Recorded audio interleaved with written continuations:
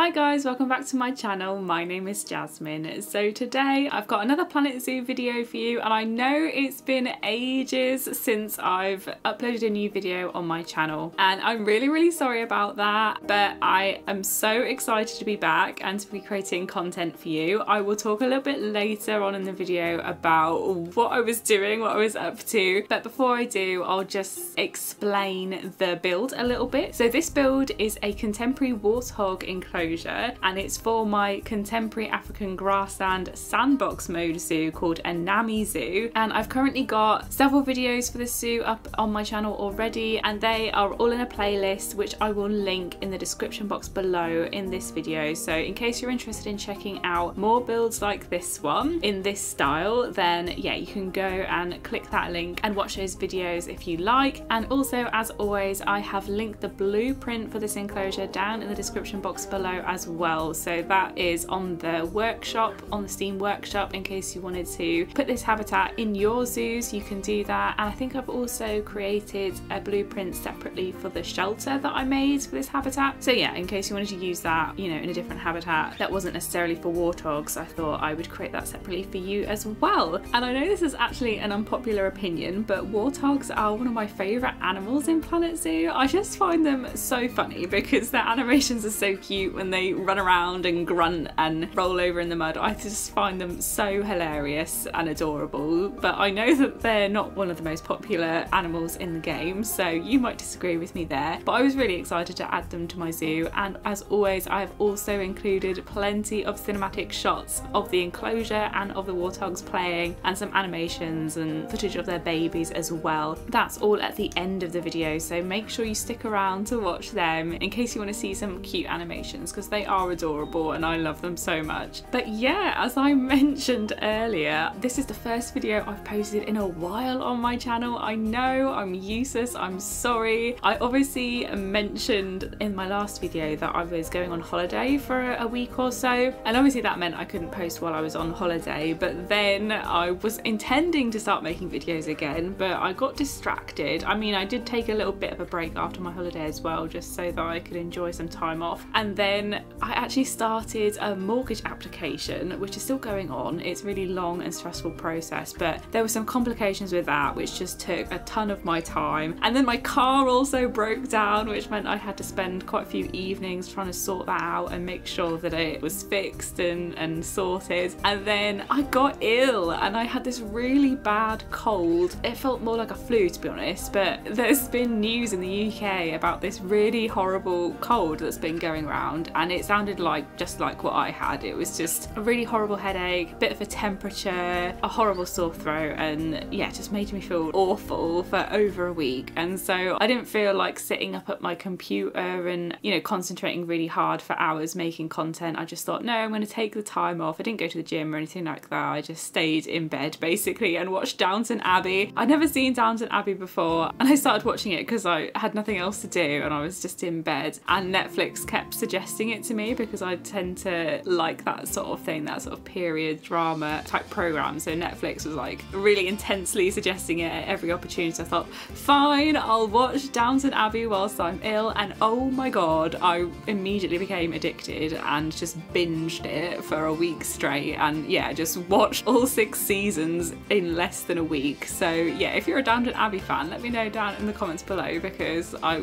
definitely have gone through a bit of a phase recently and would love to chat about it to anyone. Maggie Smith's character is just amazing in it. Oh my god, she is just goals. I love her, she's so funny.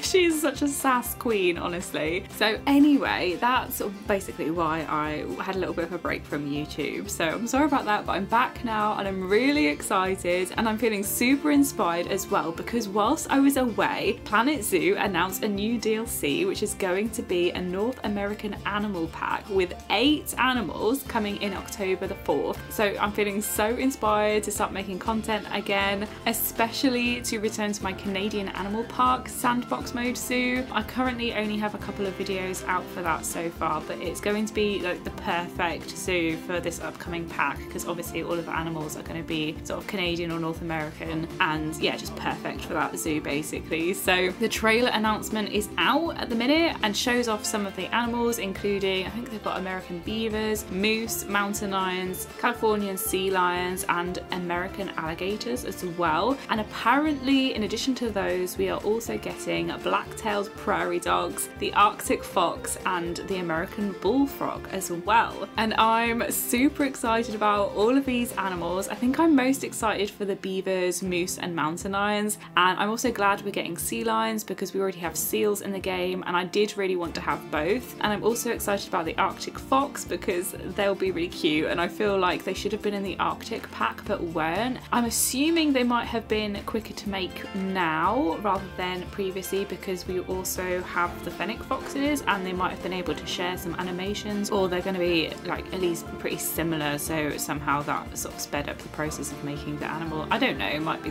the case, might not be, but yeah. And I also had no idea what black-tailed prairie dogs were until I googled them, and I fully expected it to be like a wolf-like animal or a dog basically, or a fox based on its name obviously. And I was gonna moan because I didn't think we should have 2 dog or fox-like animals in one pack, so obviously we will have the Arctic foxes as well, but I was very surprised to see that they were in fact rodents, not dogs. And I have no idea if they're the same thing as gophers, but if you're like me and have no idea what they are, then to me they kind of look like a gopher. They might not be, I'm not sure now.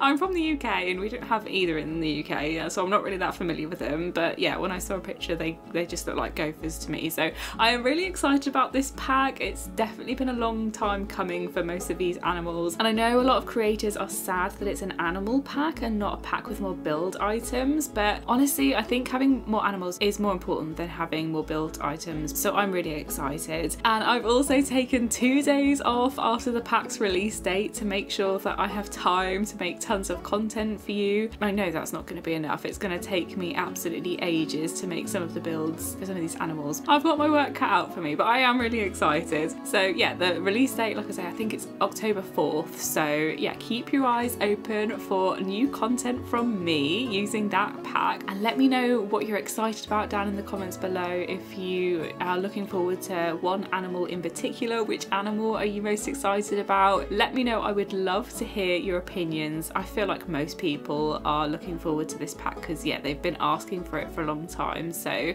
hopefully you're excited as I am about this pack. But before I go, I will actually talk about the build a little bit. I know I sort of introduced it as a Warthog enclosure, but I didn't really say anything about what I'd been building or what I had in mind. So obviously I'm trying to do it in the same contemporary style, and I went back into Anami Zoo to make this after a little bit of a break, and I was kind of annoyed that a lot of the textures and colours are looking a bit samey now, and I didn't like the idea of having to use that timber effect again, and I was getting a bit frustrated with how to do the walls. I didn't really know what I wanted, and so I mostly just put rocks, these fake rocks around the outside of the build, or to like border it off, and I think it looks really good in the middle section, so where I've had those like little planted areas, and it gives a nice shape to the Warthog enclosure itself. But behind the shelter I add some rocks instead of a wall, and I just think it looks a bit one-toned. So the rocks are basically the same colour as the timber, and the timber is the same colour as that timber building behind it, and I don't know, there's just too much sandy brown colour in it, and I feel like the next build I make in this zoo is gonna have to just shake things up a little bit maybe, and I'll try and do something new with a few new colours or something and make it really interesting. But